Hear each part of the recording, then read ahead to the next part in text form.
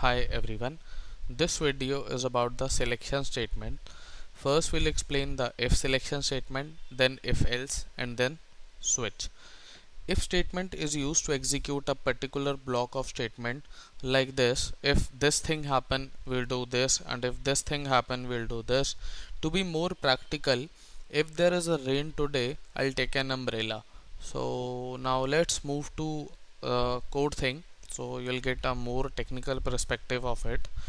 It is written like this: if the round braces, here is the condition which will be either true or false, like I'm writing here if 5 is greater than 3, and there is a body of if.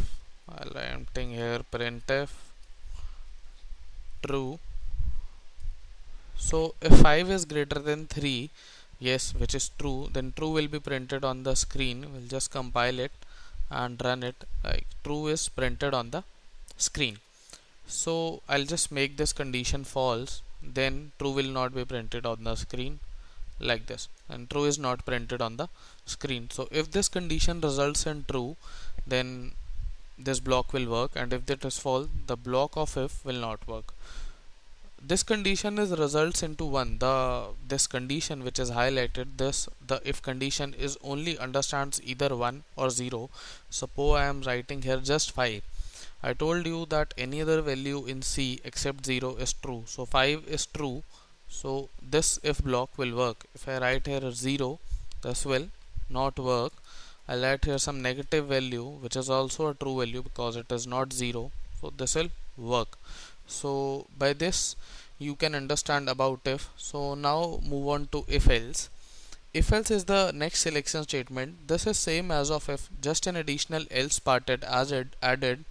So if I to be more practical here, if it is rain today I'll take an umbrella, else I will not. The else part is added, so I'll just copy the if part from here and just paste it here and make it 5 greater than 3 at the starting, and added a else part here. I'll just write printf false. So compile it and run it, because 5 is greater than 3, so true is printed. Let's make it this condition false.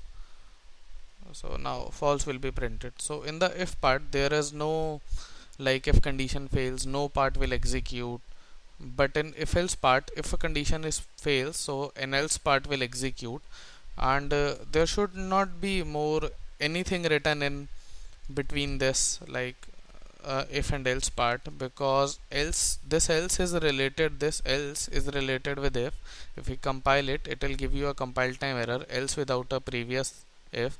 So there should not be anything written between these two. And if I remove this if part from here, like this, I'll remove this if part from here and just the else part, then also the same error, else without a previous if. So else is related with if is there, then only else will be there, else not. So by this you are clear with the if else thing. Now switch is the next selection statement. We'll move to switch. Switch is more like of a menu driven statement. Switch works on cases like if it is press 1 for this, press 2 for this. It is more like of that. To make you understand the switch, what I'll do, I'll declare 3 variables: int a is equal to 1, b is equal to 2, and c is equal to 3.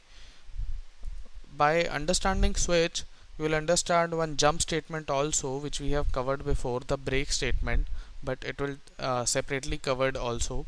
So I'll just write the switch here. Switch, I'll just write a here. This is the argument of the switch. It takes as a as an input. Now we'll write cases here. Case, there is a space between, this is case 1, and we'll write some printf case 1 here, and break here. I'll tell you about this break later on. We'll write the case 2 here. Printf, we'll write case 2. I'll write again break here, this break. I'll write case 3, then printf case 3, then a break here, then we'll write the default statement. The default statement, it is written because if any of the cases will not work, then this default statement will work. So I'll just compile it and run it. See, because it takes a1 as an input, then the case 1 will be executed. Break is written because after break, this come out of the switch body. When this will execute the break, and it will not execute any of the cases below. Suppose if I remove this break and just put a compile here and case 1 case 2, because there is no break here, so case 2 will automatically be executed.